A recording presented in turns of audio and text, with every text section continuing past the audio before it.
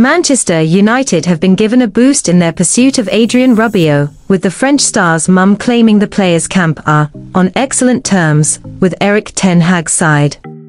Rabiot's mum, Veronique, acts as his agent, and in the aftermath of several failed moves to United, she revealed relations were still strong with the Red Devils despite Rabiot deciding against Old Trafford in the past.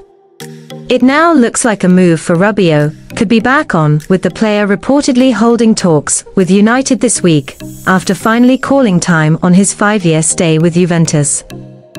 The Frenchman, 29, became a free agent at the start of the month after running down his contract. Rabiot looked to be on the brink of a move to United while he was still a Paris Saint-Germain player, only for then-manager Ole Gunnar Solskjaer to can the deal. A transfer then broke down in 2022, when allegations of huge wage demands saw Erik ten Hag opt for Casemiro instead.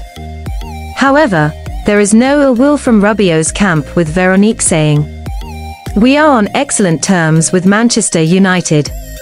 Talking to La Gazzetta dello Sport, she said that United expressed a desire to sign Rabiot in the past, although she claimed money was never discussed after the player had a change of heart.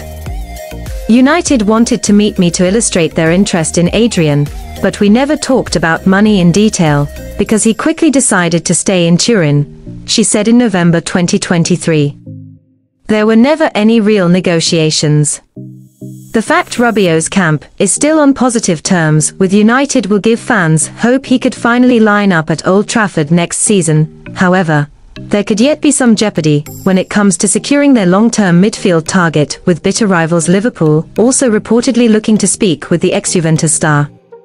In a worrying turn of events for United, it also appears Rabiot is willing to speak to the Merseysiders, as Arne Slot looks to make his first signing, as per Football Italia. Other clubs expected to be in for the 29-year-old include Newcastle, while AC Milan and Napoli have been mooted as two clubs looking to try and keep the ex-PSG star in Italy.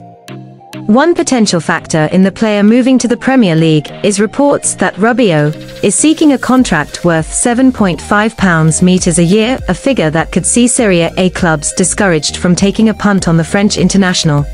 Juventus offered a base salary of £5.8 in their final contract offer, but it seems the player is now looking elsewhere to continue his career.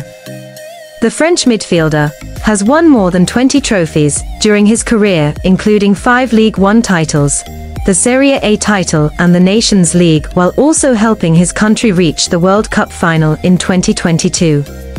If the transfer comes off, Rabiot could be Manchester United's third major signing for the summer.